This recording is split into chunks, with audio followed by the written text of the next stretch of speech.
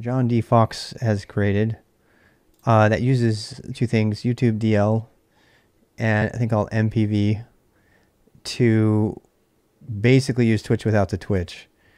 And I'm going to give those tools to everybody now so you can have a copy. I already did a give here. I'll give it to you again. It's called, we have one called Twitch Formats and Twitch View. There's the links in the dot files. You can just go to the dot files and you can go take a look at it. But I just want to talk through the file really quick, and then I'll end this video.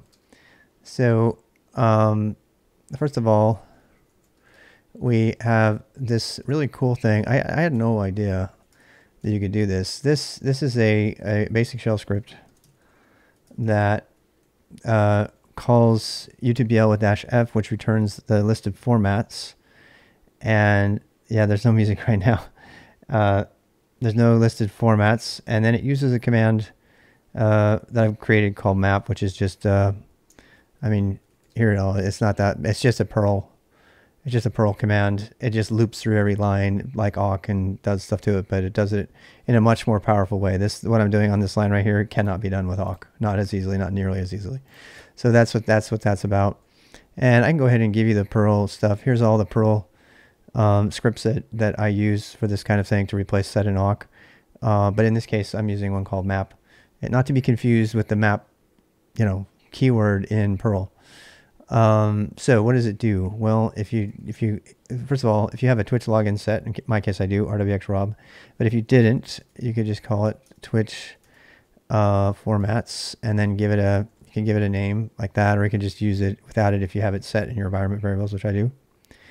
And then you hit enter, and you'll get a listing of options you can pick. And these are directly, you can look at the actual output from YouTube DL and you can see it's pretty verbose. And so this filter, the Perl stuff filters it out. And we can get a nice little happy, pretty one if we want, but see, that just gives you the format. So, long maintained package. Yeah, it really is. And so, and then you go to the other one. So this, in Unix philosophy fashion, we break it up into two different scripts rather than have them be all in one. Particularly because this one just requires shell, and the one we're going to write now have written is Perl. So the name of this one is what do we call it? View, Twitch View, and I'm just going to review this really quick. We use Perl, userbed Perl. We don't use the env because of the security concerns and the performance hit. So you can change that if you need to whatever you have. Maybe use your local bin Perl, whatever yours is. We require 5.14, so we can use the say command and get good Unicode support. Nothing below 5.14 is usually is worth using, in my opinion. Say is an alternative print that actually puts a line return at the end. So, and it's slower. I mean, less to type and everything. So that's why I use. But you don't get it unless you actually force the use of it. We're going to pre-declare the global-ish variables up here, name and format, and then we have these functions.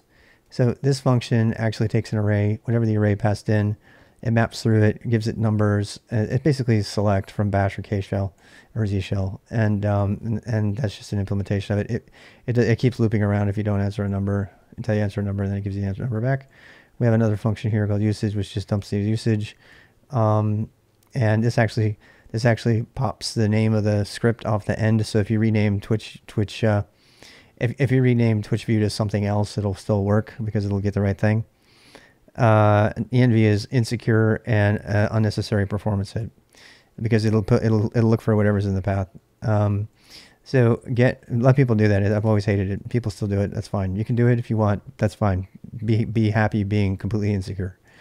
So right here we have get format, which this, well, actually let's put a space here. I already committed that, so what the fuck, I can just leave it like this. So we have get formats. So this calls the Twitch formats. Perl supports backticks. There's another way of doing that. You can do, I think it's QX. Yeah, so I could have done like QX like that. It's the same sort of thing, but backticks are fine. And that runs this, replaces name in there. So that's, you already know what Twitch formats does. We ran it over here. And it picks a format, and then it sits around and it actually returns the format you picked by picking one of them, subtracting because 0 is the initial index. And then argv0 in Perl, the name of the executable is $0. So argv is always at the beginning. It's the very first argument. If you know Go has the actual, it's truer to form with C and stuff, where the zero argument is actually the name.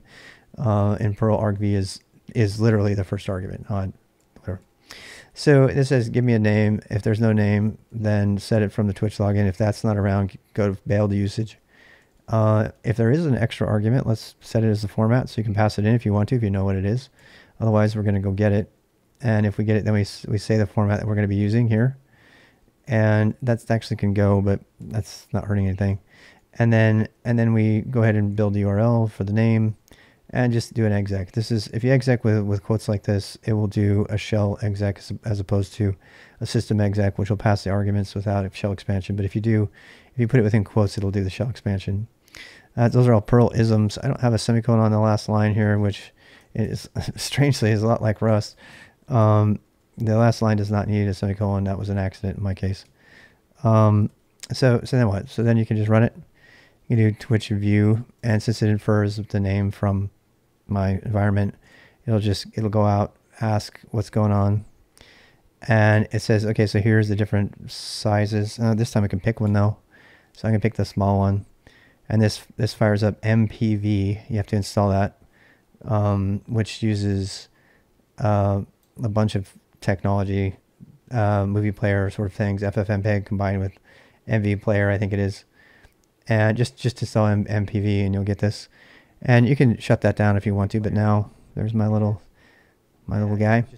And it has sound support and everything. So you can actually set your transcoding however you want. And I believe it'll even give you 1080 transcoding when my Twitch stream might be a lower transcoding. Oops, I set the beach back. What happened to my beach? What happened to my beach? Oh, all right. So let's go back. Anyway, so I lost my little guy. There he is. Hello. So let's go back. Anyway, a little bit laggy, but considering that has to go there and come back, that's not too bad. So we close that up, and we're good to go.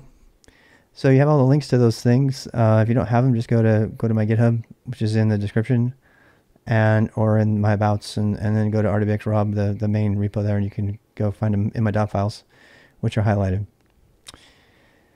And with Pi, so nice and put a broken glass. Yeah. So there you go. That's some fun way to do it. Thanks for the follows. And yeah, it's not too hard. It's not too hard. I was really surprised how easy it was. I was really blown away when Sir John gave that script to us. I mean, the original script, of course, we ported quite a bit from its original form. I think we have everything committed here. Uh-oh, what'd I do? Oh, I put the semicolon. Did I amend that commit already? You know what? I really don't need that. I don't. If it means another commit, I don't want to do it. Oh, sorry. All right. So that's all. Give it a try. Download it. You're going to need, what are you going to need? You're going to need YouTube DL, which everybody should have anyway.